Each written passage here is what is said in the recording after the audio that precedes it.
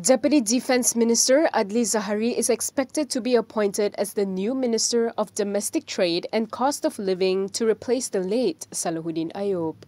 When contacted, several Amanah party sources confirmed that the party leadership will discuss the appointment with Prime Minister Anwar Ibrahim.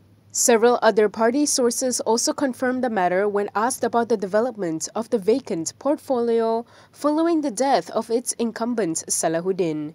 Salahuddin, 61, who was also the former Deputy President of Amanah, died at the Sultan Bahia Hospital in Alor Setar on the night of July 23rd after undergoing surgery due to a brain hemorrhage.